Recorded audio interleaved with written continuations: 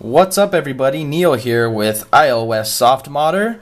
Today I'm going to show you a quick and awesome tweak that you can apply to your jailbroken iOS 7 device that will change the font throughout the whole device. It'll change the font in your status bar, in your conversations, in applications, in your browser. It's going to change the font everywhere. Alright, you have a jailbroken iOS 7 device. You have Cydia. You're going to open Cydia and you're going to search for BytaFont. One word, then the number 2 after. B-Y-T-A font space 2. Open that up and you're going to be met with the home screen of BytaFont. It will actually produce its own icon, so don't look for it in your settings. Alright, you open it up, you're going to go to Basic. There's some preloaded basic fonts. I've added some of my own, but there's some basic ones. If you want to preview one, hit the little information icon, and they've supplied some screenshots for you, which is convenient. Let's go ahead and apply one. I'm gonna apply, I don't know how you say this, Neuropol. Let's apply it. For the sake of saving time in this video, I will fast forward now.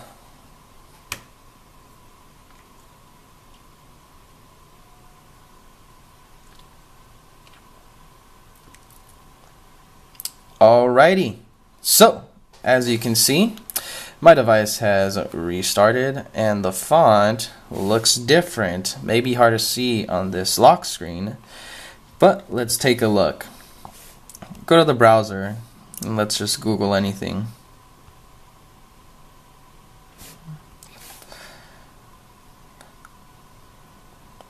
As you can see, even down here, the text has changed. So look at that. This font is actually difficult to read, so hopefully you guys make a wiser decision. So as you can see, the font is way different. I actually don't like this font, but it changes it and applies it everywhere. So look at that, it's way different. So maybe I won't keep this one. Alright, you want to add more. Open up Cydia whenever it decides to open.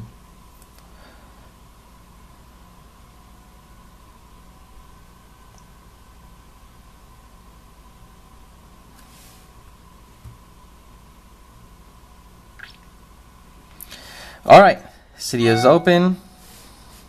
You're going to go down to Sections. You're gonna go, oh, sorry, I'm already in it.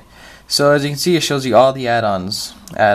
Go down to where it says fonts. So right here it will say fonts, parentheses, BytaFont 2. You're gonna click here, and these are all the fonts that are compatible with your device, iOS 7. So there's not that many, because it's fairly new, but there will be more to come. Also, quickly, you want to revert back to the original font that your phone had. Go back into BytaFont 2, go down to Basic, and click on BytaFont Backup. This will apply the stock font for your iOS 7 device.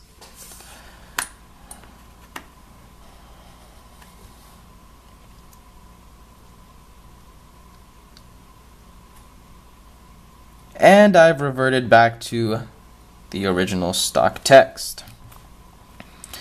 So hope you guys enjoy that. You can check out the full article on iOS softModder. Enjoy, leave a comment, subscribe. Thanks.